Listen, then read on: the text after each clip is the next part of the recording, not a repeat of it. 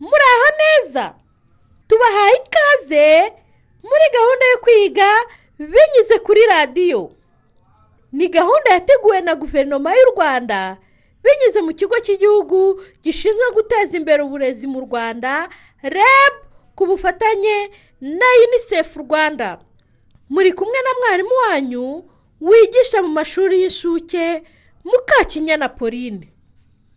Uyu munsi tugiye kwigana n'abana bo mu mwaka wa 3 w'amashuri y'incuke, ndetse dushobora gufatanya n'abandi bana bo mu mwaka wa 1 n'umwaka wa 2 w'amashuri y'incuke. Ni ngombwa ko buri mwana aba ari kumwe n'umuntu mukuru, umubyeyi mukuru we cyangwa undi muntu mukuru babana, kugira ngo amube hafi mu gihe akurikira aya masomo, amufasha kumva no gukora ibyo asabwa. Mujye mwibuka kandi kubashima kandi mwirinda kubaca intege mu byo bakora. Turabashishikariza nanone guha abana umwanya ukwiye n'ahantu batabangamiwe n'urusaku cyangwa n'ibindi byose byabarangaza. Murakoze cyane, muri abana beza pe. Ngaho nimwicarire. Mu masomo twamaze kwiga, twaganiriye ku myuga ikorerwa aho dutuye. Mwamenye imyuga ikorwa n'abo mubana kugira ngo mubone ibibatunga. Uyu munsi mu isomo ry'Ikinyarwanda tugiye kwiga umuvugo nabateguriye ushimishije w'umwana muto witwa Shyaka. Uwo mwana arimo kuvuga umwuga azakora naba mukuru. Umuvugo wa Shyaka rero witwa umwuga wanjye. Nshuti zanjye, ndifuza ko isomo ryacu nirirangira buri wese ari bube ashobora gusubiramo umuvugo twize. Ndasaba umuntu mukuru uri kumwe n'umwana muri iri somo kumutegurira ikayi n'ikaramu akabishyira hafi ye. Bana nshuti zanjye, mutege amatwi mwumve umuvugo wa Shyaka. Umwuga wanjye. Tega amatwi nkuratire umwuga wanjye. Njyewe nzaba umudozi ubishoboye, nzajya ndoda amakoti n'amakanzu, nzajya ndoda amashati mbohe n'imipira, nzadodera abana ndodere n'abakuru, nzadodera abanjye ndodera abawe, mbarinde imbeho n'indwara, mbambike bose baberwe. Abana, uyu muvugo wa Shyaka urabashimishije? Ngaho nimutega amatwi mwitonze, nongere nkubasubiriremo kuko ndibuze kuwubabazaho ibibazo. Umwuga wanjye. Tega amatwi nkuratire umwuga wanjye. Njyewe nzaba umudozi ubishoboye, nzajya ndoda amakoti n'amakanzu, nzajya ndoda amashati mbohe n'imipira, nzadodera abana ndodere n'abakuru, nzadodera abanjye ndodera abawe, mbarinde imbeho n'indwara, mbambike bose baberwe. Nshuti zanjye, muriteguye mbabaze ibibazo? Ikibazo cya mbere. Shyaka arifuza kuzakora uwuhe mwuga naba mukuru? Bibwira uwo muri kumwe. Ni byiza cyane. Shyaka arifuza kuzaba umudozi naba mukuru. Ese abana, Shyaka azajya adodera abandi? Bisobanurire uwo muri kumwe. Murakoze cyane. Shyaka azajya adodera abana n'abakuru. Nshuti zanjye, mwasubije neza ibibazo nababajije. Ngaho nimwiha amashyi. Abana, ubu tugiye gusubiramo umuvugo kugira ngo buri mwana awufate kandi aze kuwumbwira. Nzajya mvuga agace kamwe hanyuma mugasubiremo. Ndasaba umuntu mukuru uri kumwe n'umwana kugenda yandika umuvugo uko ngenda asubiramo buri gace, hanyuma aze gufasha umwana kuwufata mu mutwe. Umwuga wanjye. Agace ka mbere.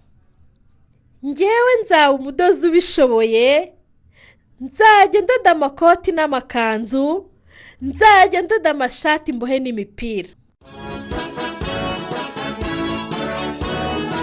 Agace ka kabiri. Nzadodera abana ndodere n'abakuru, nzadodera abanjye ndodera abawe. Agace ka gatatu. Mbarinde imbeho n'indwara, mbambike bose baberwe. Mwabivuze neza cyane. Noneho tugiye gusubiramo umuvugo wose dufatanije. Ndabara 1, 2, 3. Tega amatwi nkuratire umwuga wanjye.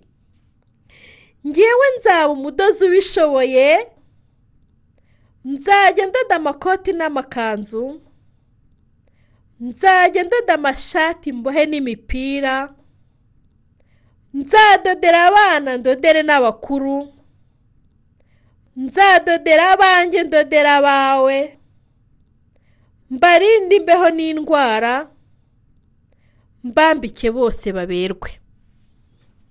Mwavuze neza cyane pe. Ngaho umuvugo wacu ni mubwire umuntu mukuru muri kumwe. Murakoze cyane. Twabonye ko Shyaka ashaka kuzaba umudozi nakura. None se wowe nukura uzakora iki? Bibwira uwo muri kumwe. Mbere yuko dusoza isomo ryacu, ngiye kubasigira uyu mukoro. Muze gushushanya umuntu mukuru ukora umwuga wahisemo. Babyeyi namwe bantu bakuru, mwafatanyije natwe muri iri somo, mukomeze gufasha umwana akora uyu mukoro, kandi mwibuke kumushima mutamuca intege mu byo yashushanyije. Bana nshuti zanjye, mwakoze cyane rwose. Ngaho reka mbahembe igitebo cy'indabo, namwe musubize ngo turazakiriye.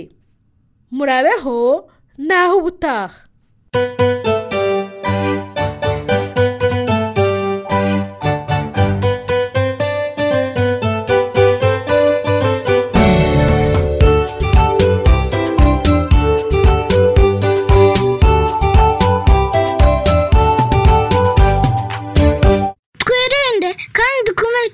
cya coronavirus.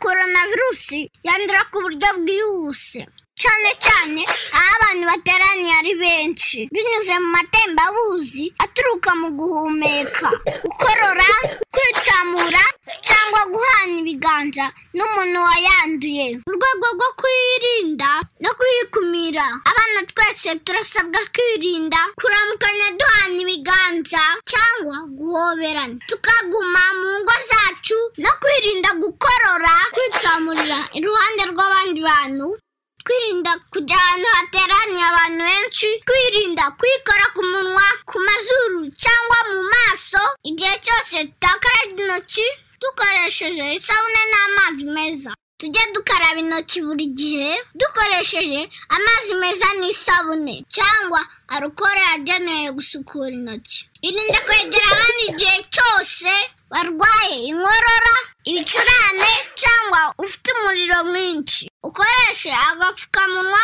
kandi ubwire ukurera ahamagara nimero 114.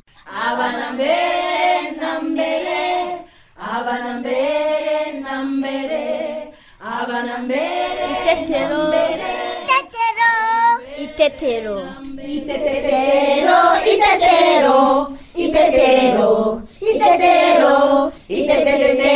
Itetero. Ikiganiro cy'abana itetero mugikurikira kuri Radio Rwanda buri wa kabiri guhera saa 11:30 z'umugoroba. Mwongera kandi kugikurikira buri wa gatandatu guhera saa 4:30 z'amanywa. Abana mbere na mbere.